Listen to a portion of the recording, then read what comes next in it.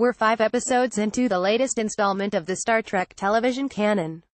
Despite some weirdness about the Klingons' appearance and the way they speak, I think Star Trek Discovery has the potential to be the best Star Trek series put to air. Some, perhaps many, will disagree, but after just 5 episodes, I've seen enough to make me think this could take the franchise into places Gene Roddenberry never went before. I grew up watching Star Trek the original series TOS. While the original series was released before I was born and cancelled before I could walk, I watched every episode on reruns and bought the digitally remastered set, watching it again a few times. I've recently rewatched all of Enterprise. It never really got going until seasons 3 and 4. Deep Space Nine and Voyager were both consistently better than TNG. TNG had some great episodes, but its episodic nature meant there was plenty of filler between the really good bits. The ongoing narratives of DS9 and Voyager resulted in more consistent writing, although the final episodes of DS9 were a little disappointing. Many people look back at TOS through rose-colored glasses, but it was far from perfect. There are some great episodes. Bread and Circuses stood out to me. Some terrible stunt doubles. The fight between Khan and Kirk in Space Seed has stuntmen who bear almost no resemblance to the actors they are filling in for, and some controversy like American TV's first interracial kiss between Uhura and Kirk in The Naked Time, which was reprised in The Naked Now during Star Trek The Next Generation between the android Theta and Tasha Yar. There are a number of recurring themes in all the different Star Trek series. We see the transition from a military operation into a mission of exploration through Star Trek Enterprise. There's the ongoing balancing act between logic and intuition. Spock, Kirk, Data, Picard, Tuvok, Janeway. And a decided lack of conflict and unflinching loyalty between crew members. Even the start of Voyager, where two rival crews have to work together, is resolved into a happy family within a short time, with most disputes sorted out in a convenient 42-minute episode. That last one is what I think is really pissing people off when it comes to Discovery. The series starts with the threat of war, a civil uprising in the Klingon Empire, and a mutiny on board the USS Shenzhou. It's that mutiny and its aftermath that sets the scene for the first season. We also have a captain, in Captain Gabriel Lorca, who has a pretty dark view of things. He intercepts a disgraced mutineer, the central character Michael Burnham, who is on a prison vessel, and seconds her to his crew. Despite the name of the ship being Discovery, which harks to Roddenberry's Wagon Train to the Stars pitch to Paramount and Desilu Productions in the 1960s, he is a ruthless military commander. We're told he even destroyed a ship with live crew on it rather than leave them to the mercy of the Klingons. In contrast, Picard's crew risked everything to save him from the Borg. Kirk's crew marked themselves as mutineers when they stole the Enterprise to save Spock.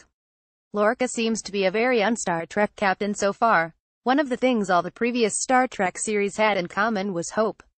Despite the many human failings, despite many of the characters not being Homo sapiens of Picard, Data, Kirk, Janeway, Spock, Archer and others, they were almost always driven to a higher purpose: peaceful exploration and learning about new civilizations. Discovery, despite its name, is a vessel of war.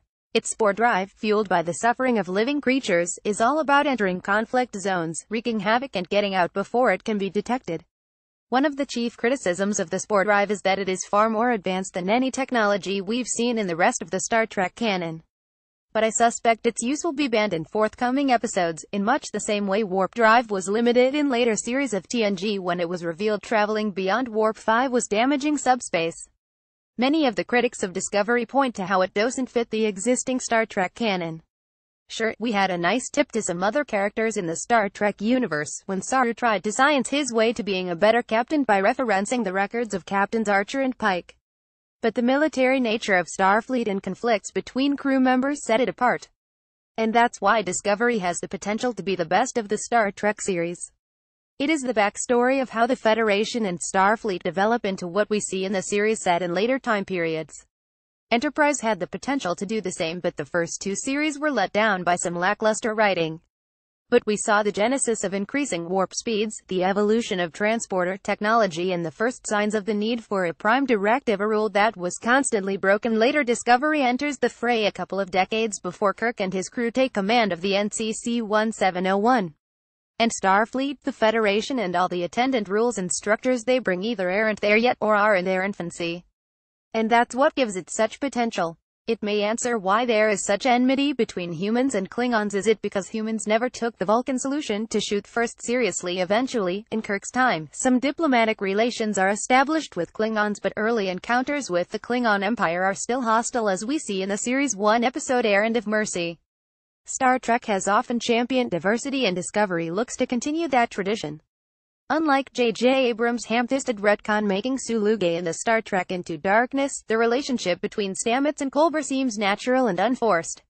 While it's not taboo-breaking like the kiss between Kirk and Uhura, it highlights the series' commitment to being broadly representative of all people. The dropping of an F-bomb was a silly move in my view. I get that people swear and that we can't expect people saying fuck to being sent to a Starfleet prison for swearing, but that just felt to me like the writers know they're on a streaming service and can get away with it. In over 50 years, Star Trek's writers have been able to use far more imaginative language. I hope it doesn't become a crutch for writers who have run out of more colorful adjectives. Discovery is not without challenges. For starters, there's the short attention span of today's viewers. It seems to me that many series with promise are cancelled before they can really hit their stride.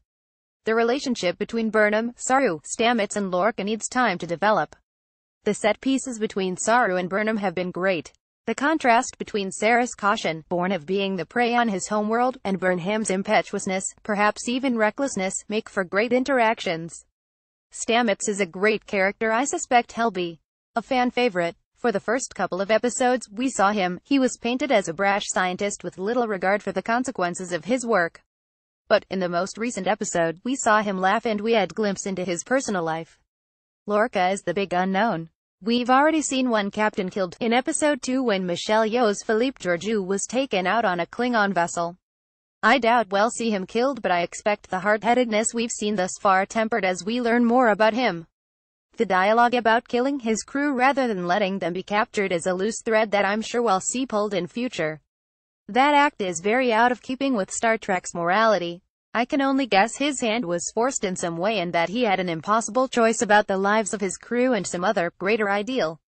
I hope that is resolved, as it's hard to like a captain that would rather kill a crew than go down with the ship. When Gene Roddenberry created Star Trek in the 1960s, he envisioned it as a way of presenting hope.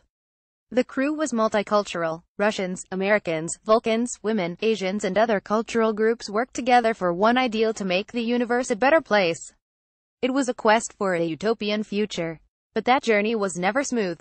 And Discovery suggests it was rougher than we imagined. That's why it could be the best Star Trek TV series yet.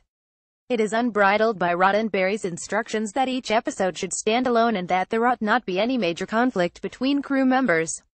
It's those elements that will allow the writers, if they're given some time, to develop a series that can delve deeper into big issues and the history of the Star Trek future. Gizmodo Australia is gobbling up the news in a different time zone, so check them out if you need another Giz fix. More Star Trek posts.